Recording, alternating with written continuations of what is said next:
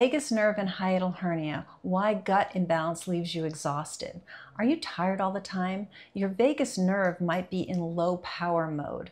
When the vagal tone diminishes, what happens is that inflammation runs wild. Gut bacteria get out of control and you can't absorb the nutrients that you need. So fatigue and brain fog can definitely be a result.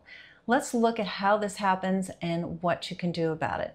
So first of all, we need to understand the vagus nerve and where is it. It travels to a lot of different places as it leaves your brain, but it goes to your heart and your lungs and your diaphragm, and also basically your entire abdomen, all of your digestive organs. So that's where it travels, but it does even so much more than that. So now that we know where it goes, what happens with hiatal hernia or acid reflux when that stomach gets compressed and pushes up on your diaphragm, what occurs as a result is that because your vagus nerve travels in the same pathway as your esophagus. So your esophagus is the tube that connects your mouth to your stomach. So it travels all the way down from your mouth. And the vagus nerve parallels that course. So when the stomach pushes up into the diaphragm, contracting, causing acid reflux, when it pushes even above the diaphragm, which is hiatal hernia, it can really irritate and compress the vagus nerve. So that's how it all starts. So that's that physical change that happened. It distorts mechanically the vagus nerve, it irritates it. So a lot of things happen with that irritation. One is that the vagus nerve is naturally anti-inflammatory. Its pathways are designed to cool inflammation and make sure it doesn't get out of control. But when it's irritated, it's just not able to do its job as it should. And what happens is quite fascinating. As inflammation starts rising, this triggers your immune system to think, oh gosh, there must be a big infection happening. And it actually goes into what's called a sickness response. And the result for you is you're exhausted and you have brain fog, just like you would with a really bad flu.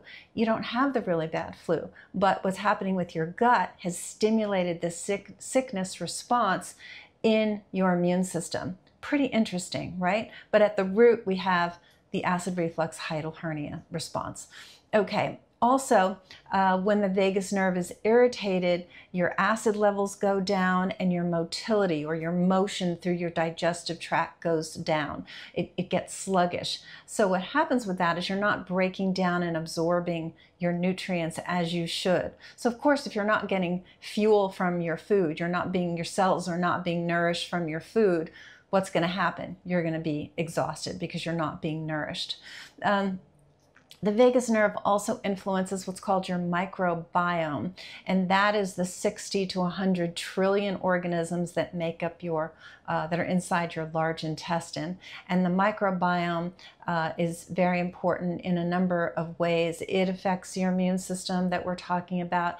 It affects your ability to digest and absorb. It also connects to your brain. We're going to be talking about that in another video very soon, as far as your mood and whether you're anxious or not. But what happens particularly for this video is that when that microbiome gets distorted due to vagus nerve malfunction, you get more bad bacteria than good bacteria.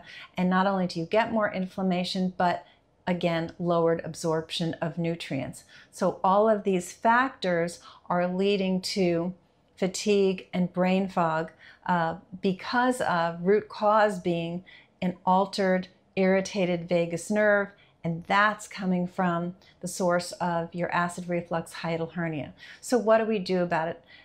Majorly, we want to get to the root cause of the acid reflux and the hiatal hernia, because that is a mechanical change. We're actually creating a mechanical distortion on this vagus nerve because your stomach is compressed, because it's pushing up into your diaphragm and altering how the diaphragm is aligning. And so it's a very delicate balance, and when that's distorted, then the vagus nerve gets irritated and all these trickle-down effects happen.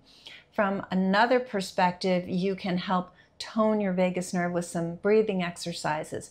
You can look up box breathing, how that's done. A little difference to box breathing, but also known to be very helpful for the vagus, is you take a deep breath in as much as you can. I'm going to demonstrate in a second, so much as you can, and then you top it off with a little extra inhale. So I'll show you what it looks like. So, okay, that little extra. Okay, and I got a really, really full lung. And then the goal is purse your lips, and you breathe out as slowly as you possibly can. Just letting that, but you might need to swallow in the middle of it. I normally do. And just very, very, very, very, very, very slow as you can. And then it'll feel good. You'll really need a deep breath again to fill your lungs when you've done that. But that can help reset the vagus.